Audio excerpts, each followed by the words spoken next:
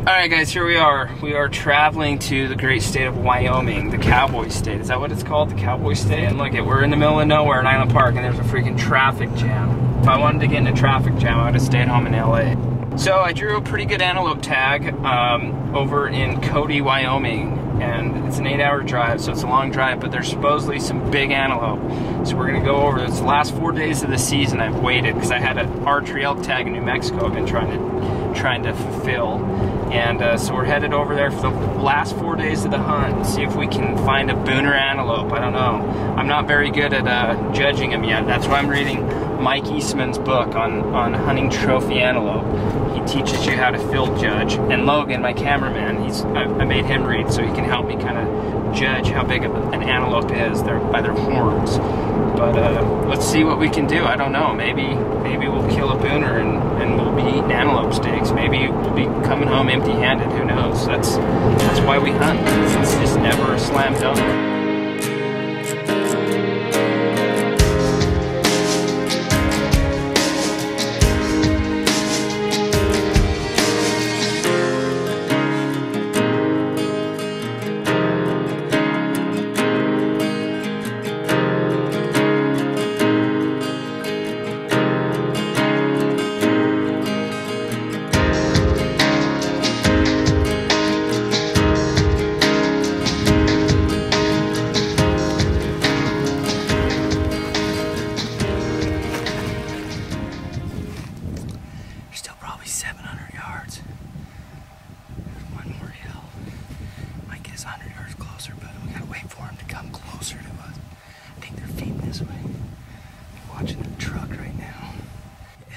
Stalking antelope or any animal for that matter, if you can get the sun at your back, they have a whole lot harder time seeing you. They say antelope have 8-power vision, like 8-power binoculars. Basically, these are 10. So if I'm looking through these into the sun, I can't see anything. That's kind of how their eyes are. If you can get the sun at your back, a lot better chance. Just want to kind of sit here and watch them. We got about an hour of sunlight, and then make a plan. I just don't want them to catch us and spook over the hill. If they feed over the hill, that's fine. We can make a mad dash for it and get right on them. But if they spook, they'll run for a ways. Just kind of watch.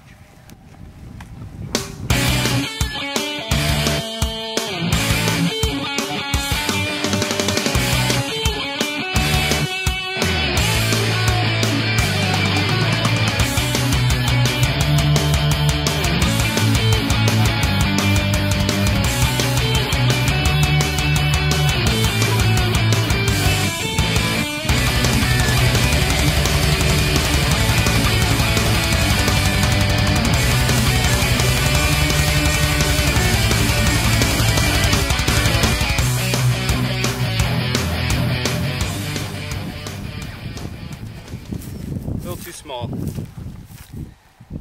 That's the first goat we put a stock on, but it was more for the practice than anything. Logan was getting a little bored in the truck, so he just wasn't big enough.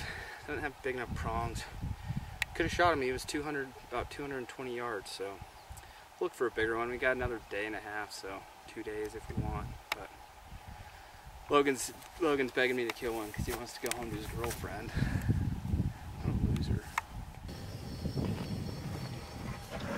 That's how we do it out on the plains in Wyoming. We have to stop for lunch every once in a while. Brought some chicken noodle soup with us. Chicken noodle soup. How much you want there, big guy? I can eat about all of that. Yeah, I bet. I bet, Logan. I bet. You really want a lot? Yeah, I really do. I'll just cook it all if you think you can eat it all. Throw that on top. We got lunch in 10 minutes. We just saw a group of like 30 antelope. We went chasing them, but the buck was tiny. It was like 12 inches. We're getting to the point, this is a harder unit than I thought. I've waited basically 2 years to draw this unit, which means I put in for 2 years without drawing a tag and getting points. And so I burned those points this year, my third year, and I got this tag, and it's supposedly a really good tag for killing big antelope. And we have seen, think that big herd probably there's 20 in there, so we've probably seen 45 antelope in 2 days, which is usually antelope hunting. You see 100 a day, no problem. But we saw 2 decent bucks. I passed on both of them. I'm wishing I wouldn't have had now, because that buck we saw yesterday was a good buck, but it was the first day. I didn't know what was going to happen, but we'll cook some lunch. We still got 2 days, so who knows.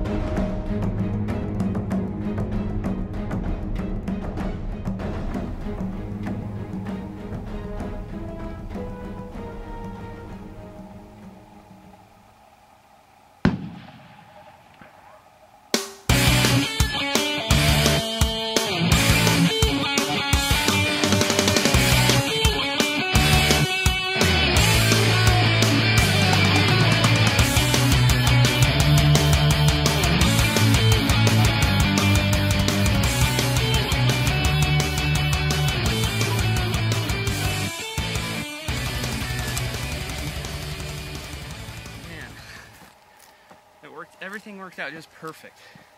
The stock, the setup, except for one thing. This freaking rangefinder is garbage. I was guessing him at 300 yards. He must have been 400 because I shot right below him. We'll have to watch the tape. I think I missed him just low. Dude, it was perfect. I got down to that knob where I wanted to be. He stood up. I was set up. Pulled the trigger. I thought, even the sound, I thought, done. And I found him in my scope running away. He wasn't even hit. Shoot. Are you mad at me, Logan? No, I got some great footage. You can't eat footage. I know. Damn it. That sucks. Well, we'll find another one. It's all about steps. I always tell you guys it's about steps. It's about finding them, and then it's about finding them and getting them close. I threw this step in where you find them, get close, and you shoot and you miss. The next step is you find them, you get close, you shoot, and you're eating back straps that night. Just not tonight. Well, maybe tonight. So it's still early in the day.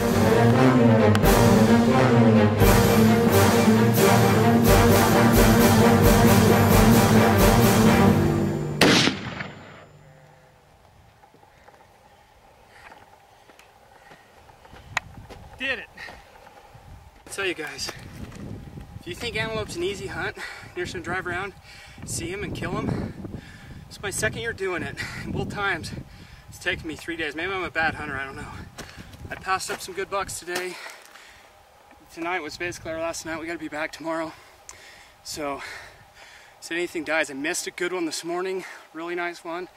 And we saw this one, I said, let's go kill him. So, I shot him and hit him, I think just a little far forward, and he was dead, but he was trying to get up, so I hate to have him suffer, so I just put him down again, and let's go see how he is. He's not a huge goat, but man, he's gonna eat good, I think, so. Finally got it done, man. Logan was starting to get a little upset. We've been out here, this is actually our second day hunting, and we've had a ton of chances. The very first day we got here, Wednesday night, or Thursday, no wait, Wednesday night we got here, and we got here at like 4:30, checked in the hotel. I said, let's go check out the unit. I've never been here before, so we ran up, and that night we saw an absolute giant buck, and Logan was trying to get me to shoot him, but I said, first day, man, I really want to kill a giant.